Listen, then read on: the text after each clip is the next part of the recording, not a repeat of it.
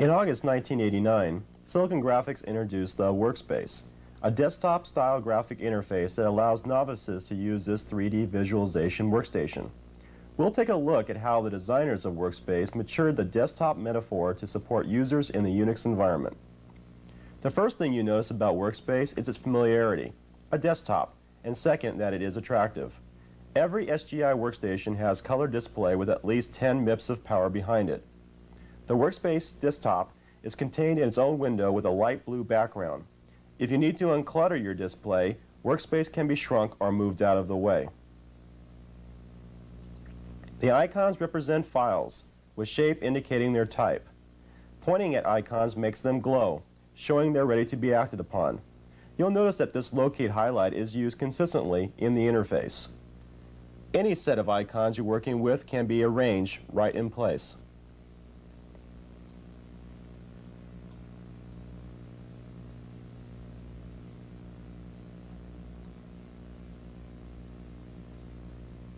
Now, I'll open a directory folder. Note the pale green background that makes it look different from the Workspace window. There are a lot of files in here, but it's easy to find things because the contents slide smoothly, keeping up with the thumb. We can switch between this iconic view or a list-based view.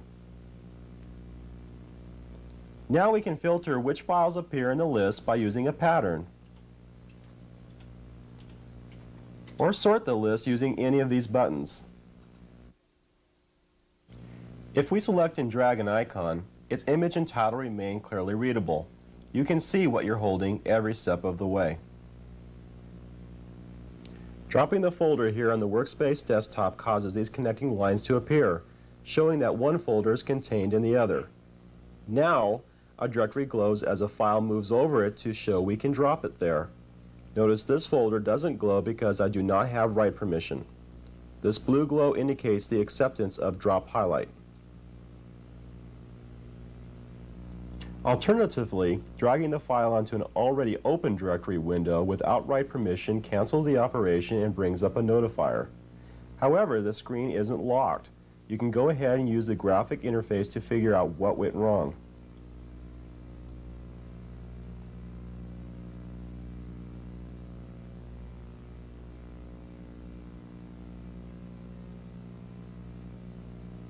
Files are copied with the menu command or by holding the Alt key and dragging. Likewise, they can be removed either by menu command or being dropped into the dumpster.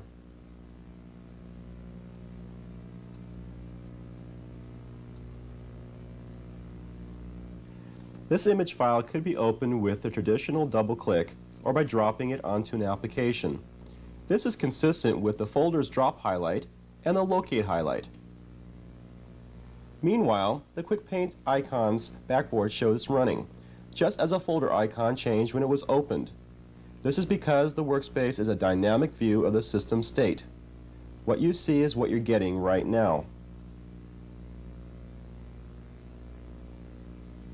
Typing ls to the shell provides a snapshot of the file system state.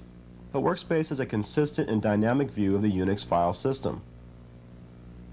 Any new files, changes in file type, permissions, etc., made by anyone from anywhere on the network are immediately shown by views or property sheets. In addition, compilation almost animates as it progresses.